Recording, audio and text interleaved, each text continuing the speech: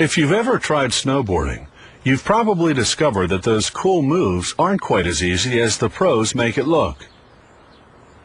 Learning to maneuver a snowboard is a long and involved process, and it's much the same when it comes to manufacturing these surfboards for snow.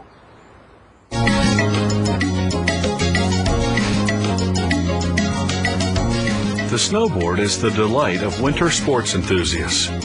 Its core is made of a thin sheet of wood. Various kinds of woods are used depending on the type of board being made. Bindings have to be firmly attached to the board. Holes are drilled for inserts, to which bindings will be secured. A template allows the holes to be precisely drilled. Planing reduces the board to the required thickness. A thick board is obviously more rigid than a thin one.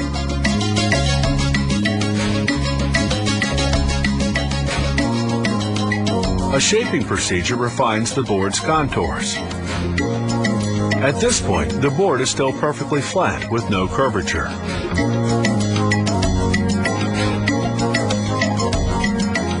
The boards are then stored upright to await the next step.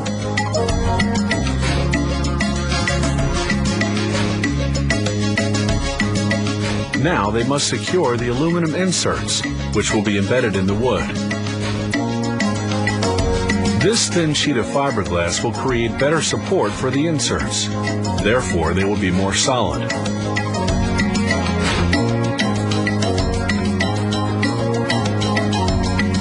To make working on it easier, the board is securely held in place by clamps.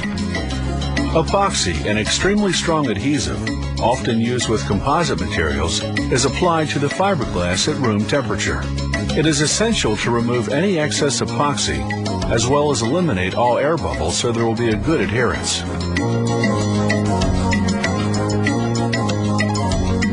As for the top part of the board, it's made of a resistant plastic applied by silk screening. In silk screening, ink is spread by this little squeegee. This application is called a pass. Colors have to be applied one at a time. The inks must dry for several hours between each coat. Now the board must be curved. A cover is placed on the mold. When the mold is closed, the board is given the desired curve.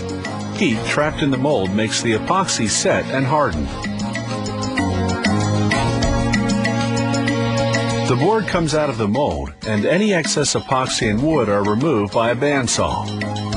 To achieve a perfect cut, the saw blade is changed every 50 boards. It's highly precise work and totally manual.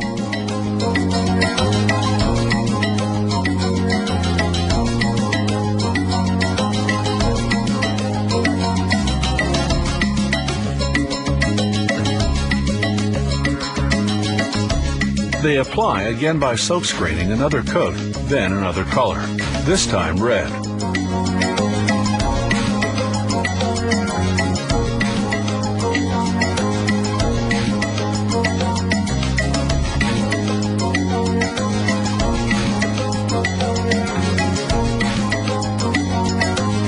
The snowboard must now be protected.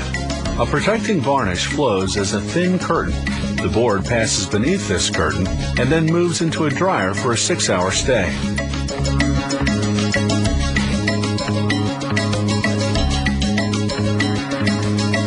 Sanding removes surplus varnish from the edges of the board. New holes are pierced into the board to locate the inserts installed at the beginning of production.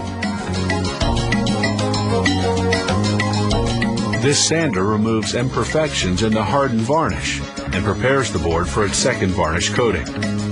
Then the plastic base is sanded to obtain the desired finish. The board is checked to see that it's perfectly flat. A razor blade verifies that the different coats are well adhered to one another. Certain boards get an engraved aluminum insert, a luxury touch. The board is now ready for action. This facility turns out over 500 snowboards per day in 30 different models.